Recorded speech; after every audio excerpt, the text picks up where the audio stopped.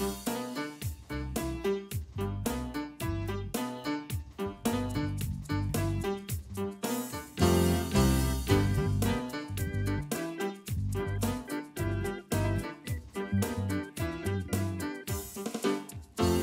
the sweet, sweet, sweet presence of Jesus.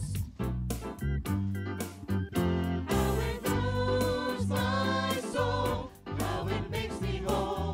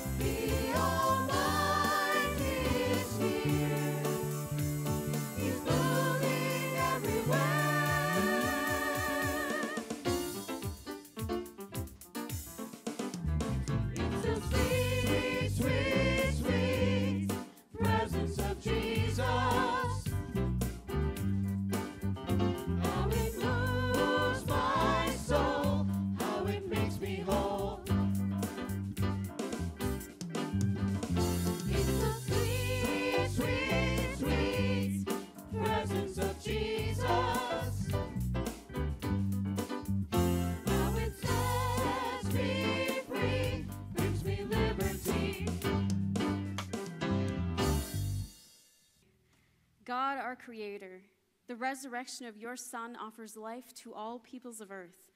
By your Holy Spirit, kindle in us the fire of your love, empowering our lives for service and our tongues for praise. Through Jesus Christ, our Savior and Lord, who lives and reigns with you in the Holy Spirit, one God, now and forever. Amen. May the peace of the Lord be with you all. For those of us who are here gathered, let us share a sign of peace with a wave here in the sanctuary. If you are online, it's a good time to share a word of peace in the comments section. But wherever we are and however we're participating in worship, most importantly, let us go out and remember we are a people of peace. When the day of Pentecost had come, they were all together in one place, and suddenly from heaven there came a sound like a rush of a violent wind, and it filled the entire house where they were sitting.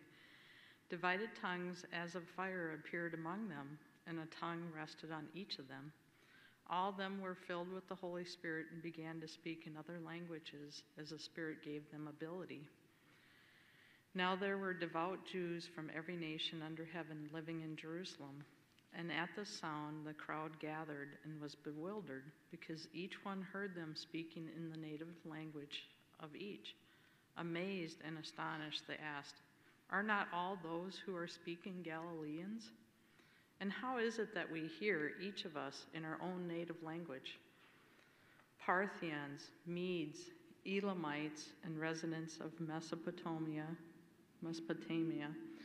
Judea, Cappadocia, Pontus and Asia, Phrygia and Pamphylia, Egypt and parts of Libya belonging to Cyrene, and visitors from Rome, both Jews and proselytes, Cretans and Arabs. In our own languages we hear them speaking about God's deeds of power."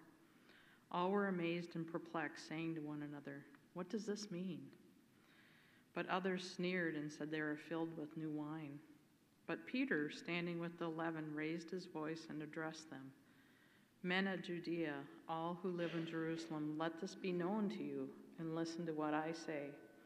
Indeed, these are not drunk as you suppose, for it is only 9 o'clock in the morning. No, this is what was spoken from the prophet Joel. In the last days it will be, God declares, that I will pour out my Spirit upon all flesh, and your sons and your daughters shall prophesy, and your young men shall see visions, and your old men shall dream dreams. Even upon my slaves, both men and women, in those days I will pour out my Spirit, and they shall prophesy.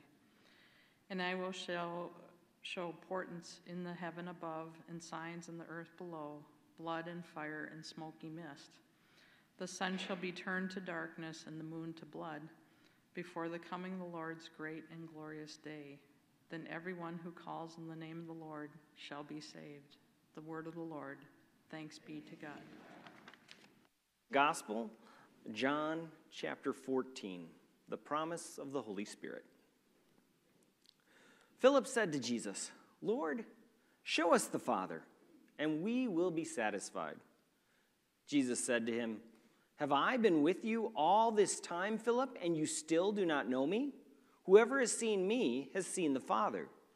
How can you say, 'Show us the Father'? Do you not believe that I am in the Father and the Father is in me? The words that I say to you, I do not speak on my own, but the Father who dwells in me does his works. Believe me that I am in the Father and the Father is in me, but if you do not, then believe me because of the works themselves. Very truly I tell you, the one who believes in me will also do the works that I do, and in fact will do greater works than these, because I am going to the Father. I will do whatever you ask in my name, so that the Father may be glorified in the Son. If in my name you ask me anything, I will do it. If you love me, you will keep my commandments, and I will ask the Father, and he will give you another advocate to be with you forever. This is the Spirit of truth, whom the world cannot receive because it neither sees him nor knows him. You know him because he abides with you, and he will be in you." The gospel of the Lord. Praise to you, O Christ. You may be seated.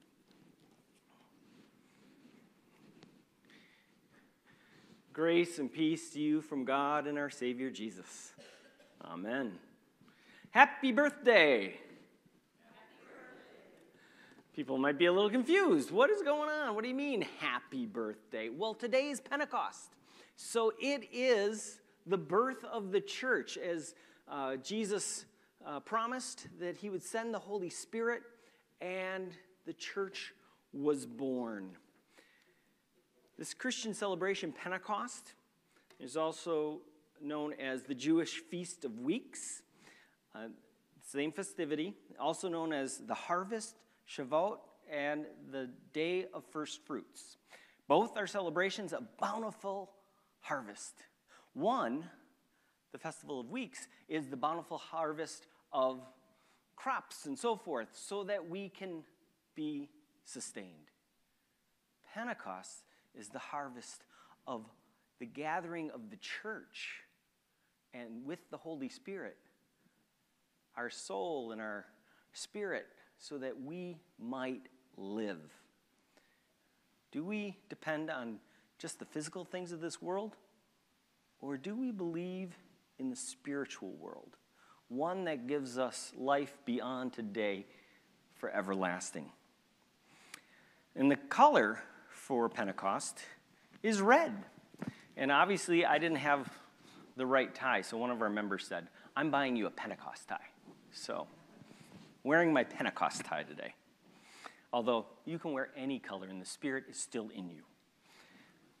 With that said, what we read in Acts was predicted by John the Baptist and the risen Jesus. Both predicted this high moment in the church where God promised the Holy Spirit. It enabled the community to carry an inspired word about God's Messiah to the entire household of Israel and now to all the world. As it says, they were all together in one place. This is not about location. We think about that. Go to that room, but it's also about relationship. They were all together in one place, in heart and soul and mind, with the belief that the Spirit would come. But not everyone believed. As we hear, they've had too much wine, that they're drunk. Do people really act this way? I hope we're a little bit different than the general public as Christians. And then all the different nations mentioned included some that no longer existed at the time of Acts in the writing. Why would they mention nations that don't exist? Because the Spirit was there from the beginning. It is present then and now and always will be. That is the work of the Spirit, tying everyone of all times together. And the Holy Spirit, we have to remember, is not just a personal gift. They were gathered together. That's when the Spirit would come, when they were gathered. It's important to remember that the gift that the people are given who belong to God and thus one another, that nothing can separate us from the love of God in the Spirit, the love of the people of God, the love of God in Christ. The Spirit came so that all those different nations who couldn't communicate with one another could, through that love of God in the Spirit. And one of the Facebook quotes I've lifted up is, Holy God, no one is excluded from your love. That is what Pentecost is all about. And so when you had that dissent, they're drunk. Peter responds to the dissidents with the Joel's prophecy. In the last days it will be, God declares, that I will pour out my Spirit upon all flesh. And your sons and your daughters shall prophesy, and your young men shall see visions, and your old men shall dream dreams, even upon my slaves, both men and women. Holy God, no one is excluded from your love. Do you know how powerful a statement that is, to have women included in this, sons and daughters, children, to have slaves included in this blessing of God, because those people were not worthy. But in God, nothing can separate us. Everyone is included. This was the mission to restore God's kingdom. The coming of the Lord's great and glorious day no longer conjures up images of God's imminent retribution, but instead that of Pentecost with its promise of empowered witness to God's salvation. What did it say at the end? Everyone who calls on the name of the Lord shall be saved. Holy God, no one is excluded from your love. And what happens when we get saved? Kind of a word that lots of Lutherans kind of go, oh, what do you mean by that? The prophecy emphasizes forgiveness and complemented by the initiation into life with God's Spirit, a new way of living, born again, as Paul writes to the Galatians. It is no longer I who live, but it is Christ who lives in me. And the life I now live in the flesh, I live by faith in the Son of God, who loved me and gave himself for me. Without this understanding, the ministry of the church is corrupted by self-interest, and its presence in the world ceases to matter. I think that's what's happening today. I think what's happening today, people have taken on Christianity. They've made it their own personal salvation, and to hell with everybody else. And they've taken on the judgment of God upon others. And what does it say? No, the Spirit of love and compassion is given to us. That we can get along with everyone, even if we speak differently. Even if we aren't in the same place. Through the Spirit, we are in the place to connect with all people. Jesus explains to his disciples in his farewell address that I read as the gospel, the words that I say to you, I do not speak on my own, but the Father who dwells in me does his works. Believe me that I am in the Father and the Father is in me. But if you don't, then believe me because of the works themselves. Very truly, I tell you, the one who believes in me will also do the works that I do, and in fact will do greater works than these. I will do whatever you ask in my name, so that the Father may be glorified in the Son. If in my name you ask me for everything, in Jesus' name, and what's important to Jesus, I mean, praying for that new car, not an issue. It's much greater than that. If in my name you ask me for anything, I will do it. In his name, Jesus tells us, if you love me, you will keep my commandments. And I will ask the Father, and he will give you another advocate to be with you forever. This is the Spirit of truth, whom the world cannot receive because it neither sees him nor knows him. You know him because, and hear these words as Peter is speaking to you, because he abides with you and he will be in you. And when people ask you, show me the Father, may you not speak on your own, but by the Father who dwells in you, so that some may come to believe because of the works you do. In fact, greater works than Jesus we are able to do as the body of Christ. Like Jesus, the works that we do are not our own, but the Spirit working in and through us in Jesus' name, demonstrating the power and the character of God, thus revealing God to the world. We show our love of Jesus neither by clinging to a cherished memory of him, nor by retreating into our own private experience. Rather, we continue to love Jesus by doing his works and keeping his commandments. That is when we move outside of our own private experience and into life living with Jesus. And we demonstrate it in our lives. It is then we find ourselves again in the love of Christ. Just as Jesus' union with God was not a private, mystical union in which their love for one another was self-beneficial, on the contrary, the love of God and Jesus was a public love for all. Jesus does not promise the Holy Spirit or his own return to individuals, but to the community who lives in God's love. I'm going to invite you to pull out the Bible in your pew. If you're online, grab your Bible or simply listen along. Acts 2, you can find it on page 113. 113 in the back of the Bible. The Old Testament has its own numbering. the New Testament, start from the back and find 113. And on that far right column, starting at verse 43. Awe came upon everyone because many wonders and signs were being done by the apostles. All who believed were together and had all things in common. They would sell their possessions and goods and distribute the proceeds to all as any had need. And day by day, as they spent much time together in the temple, they broke bread at home and ate their food with glad and generous hearts, praising God and having the goodwill of who? All the people. And day by day, the Lord added to their number those who were being saved. Awe came upon everyone because of the many wonders and signs being done through the apostles. That's our work to do.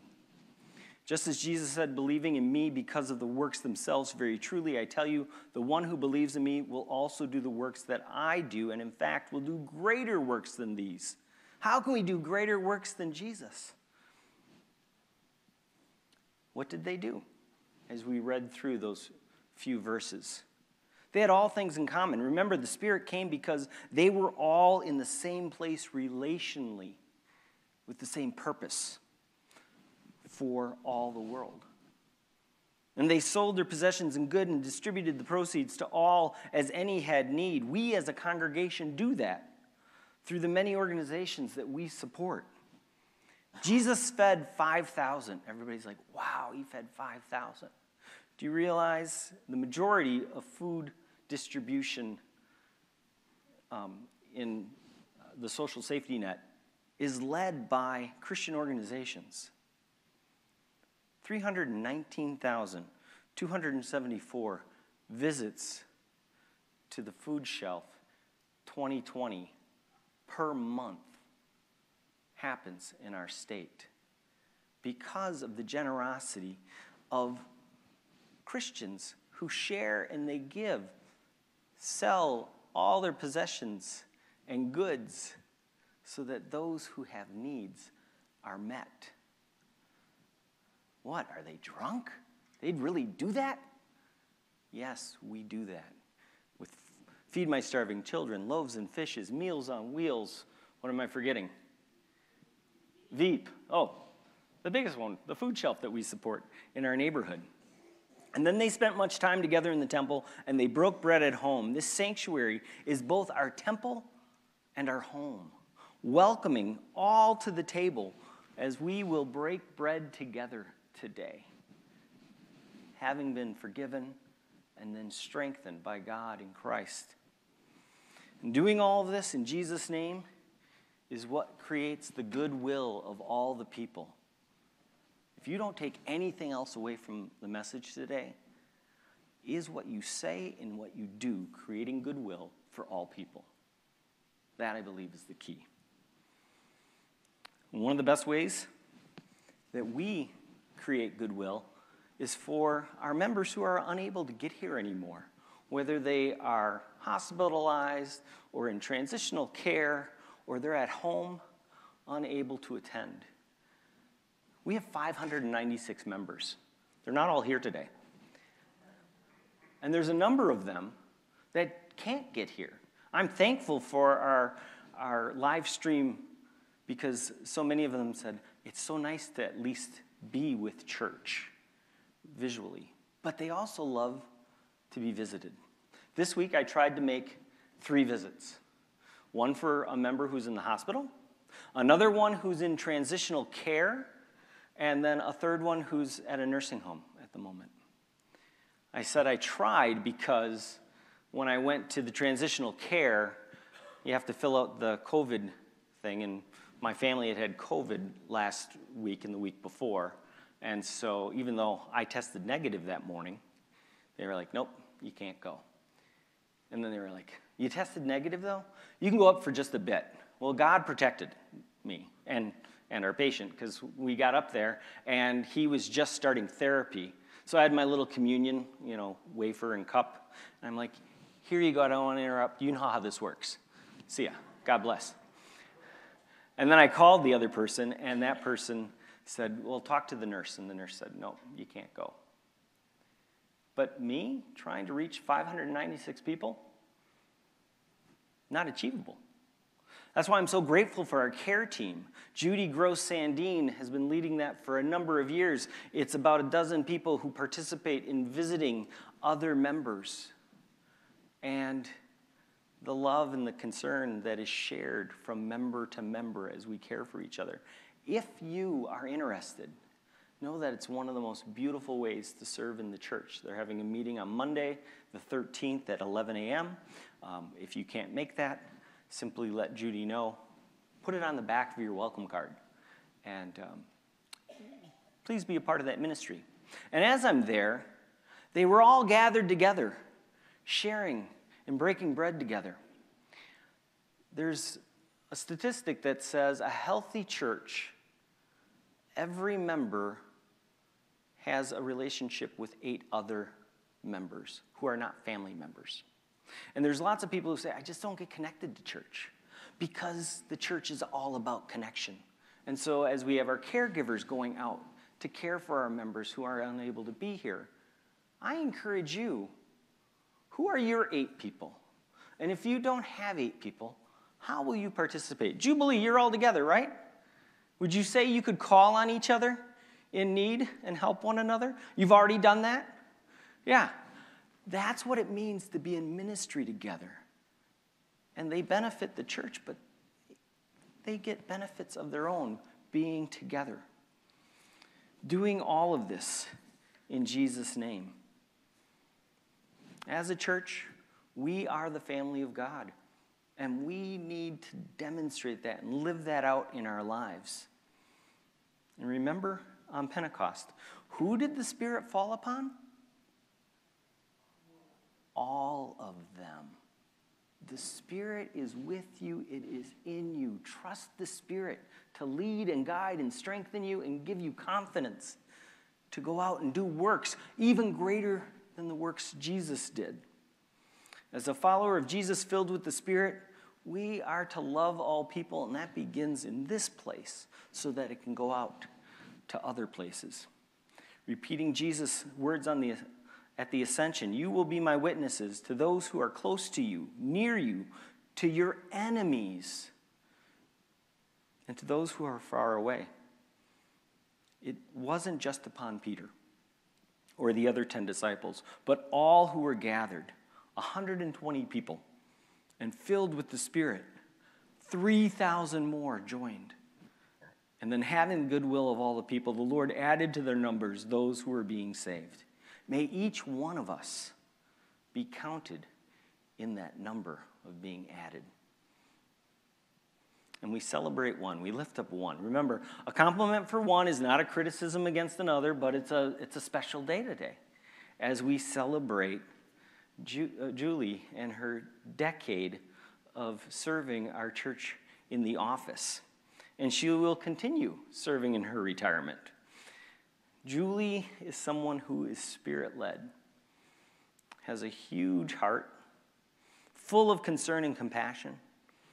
She loves God and has the goodwill of all the people. She keeps all of you in mind.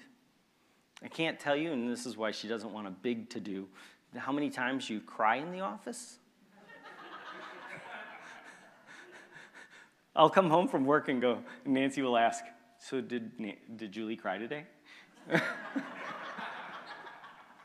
Just having a little fun. I mean, what is she going to do, quit?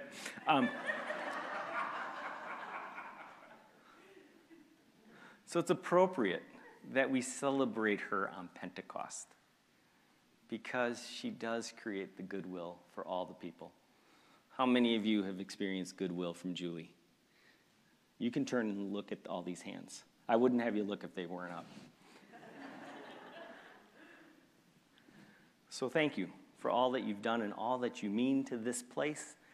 And she's not going anywhere, so this isn't a goodbye. It's a celebration of one ministry as she continues in her other ministry of both the choir and Jubilee And she stops in at the office and tells us what we did wrong in the bulletin. The Spirit is upon every one of us. Let us live with that Spirit. Let us trust in that Spirit. Let us go out and rejoice and share that joy with all people, because you all received it. And it's not only upon you, it's within you.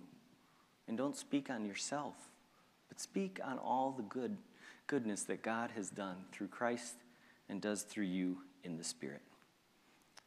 And to remember, it's our birthday.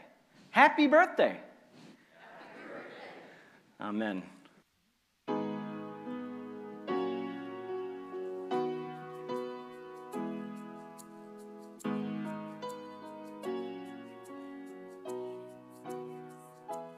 You unravel me with a melody. You surround me with a song of deliverance from my enemies, till all my fears are gone. I'm no longer a slave to fear. I am a child of God. I'm no longer a slave to fear. I am a child of God.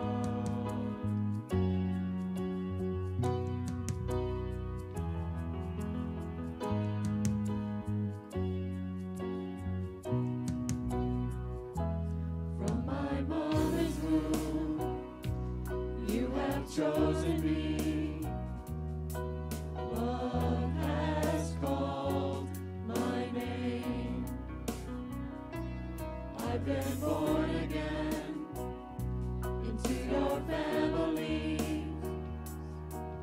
Your blood flows through my veins.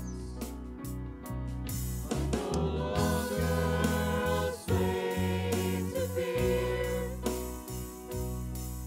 I am a child of God. I'm no longer a slave to fear. I am a child of God.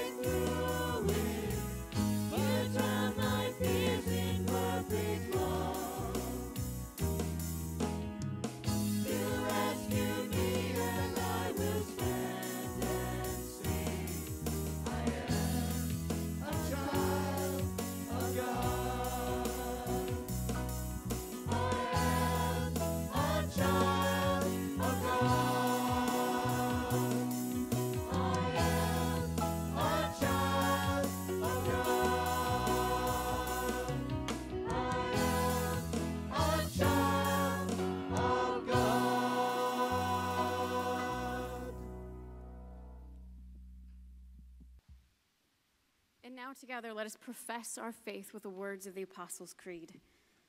I believe in God the Father Almighty, creator of heaven and earth. I believe in Jesus Christ, God's only Son, our Lord, who was conceived by the Holy Spirit, born of the Virgin Mary, suffered under Pontius Pilate, was crucified, died, and was buried. He descended into the dead. On the third day he rose again. He ascended into heaven. He is seated at the right hand of the Father, and he will come to judge the living and the dead. I believe in the Holy Spirit, the Holy Catholic Church, the communion of saints, the forgiveness of sins, the resurrection of the body, and life everlasting. Amen. Filled with the promised Holy Spirit, let us pray in confidence for the church, the world, and all who are in need.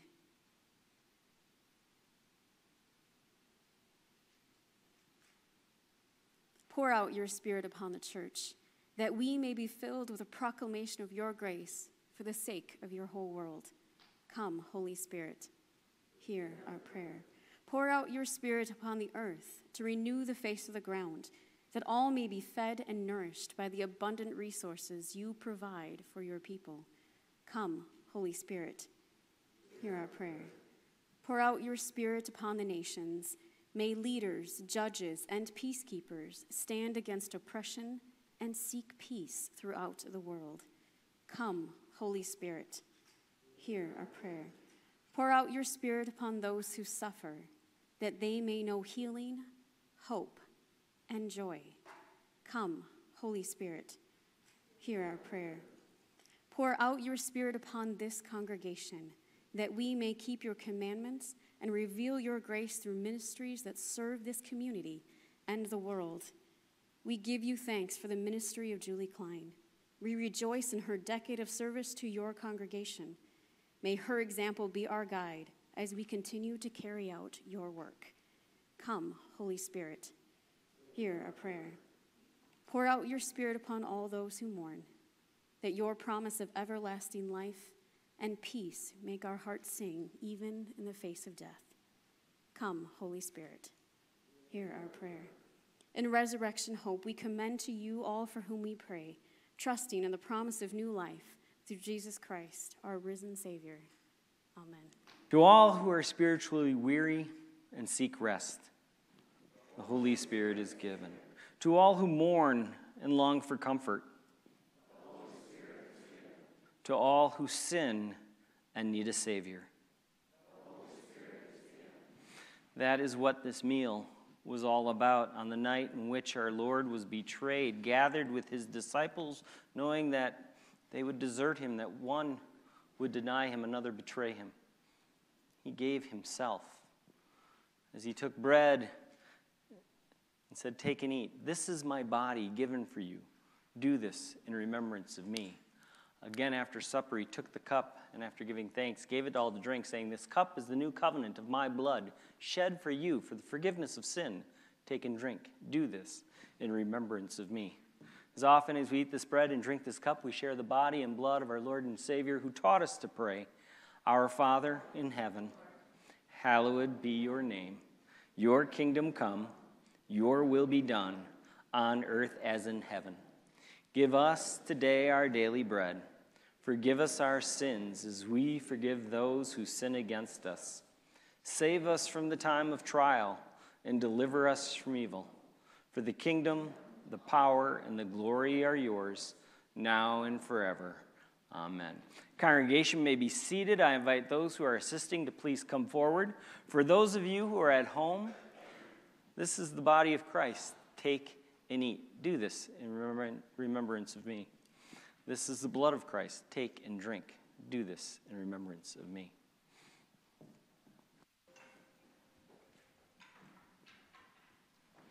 May the body and blood of our Lord Jesus Christ strengthen you and keep you in his grace. Amen. Let us pray. Lord God, we give you thanks that you have fed us even now with a banquet that is yet to come. Keep us alert for signs of your presence in the world around us. Send us as healing oil and sheltering comfort to those in need, and make us bold in testifying to the light of Jesus Christ, our Savior and Lord. Amen.